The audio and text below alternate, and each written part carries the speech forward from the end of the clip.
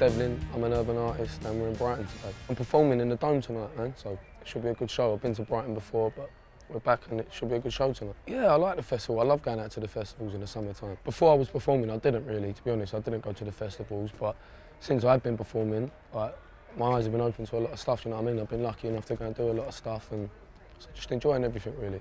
I'd say it depends on the audience. Like, I've done so many shows, but you can have good shows, but sometimes you rely on what the audience are giving you, do you know what I mean? So it's hard. You can't really say, really. If the audience are good, and you can get into things more, so therefore you're giving a bit more. But it's hard. I try my hardest every time, but that's all you can do, really. Relax and, I suppose, enjoy it. Try and enjoy it, man. I think the weirdest place I played, a couple of months ago, we went to Andorra.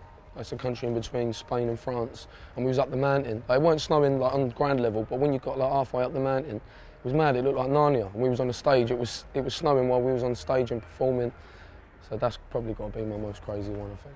If I was putting together a playlist, it'd probably be the most craziest playlist. I'd have drum and bass, rap, Bruce Springsteen, Eminem, Big Pun, Diana Ross would be up on there. So you'd have to get your head around it, I think. There definitely will be collaborations on my new album.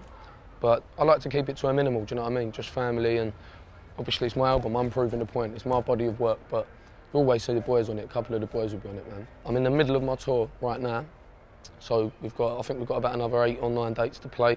We've got videos coming up, we've got the festivals, which we've been speaking about in the summer, and I'm recording for my second album right now. I want to be ahead of my game, I don't want to get caught short, so we're trying to keep making good music. At the moment, I'm just hungry. Now I come in this door, I'm getting jealous of people. I hear them on the radio, anyone, whoever it is. So I just want to get dug in and work hard again for another year, and after that year, work harder. I just want to come. I want to come invade some spaces, you know?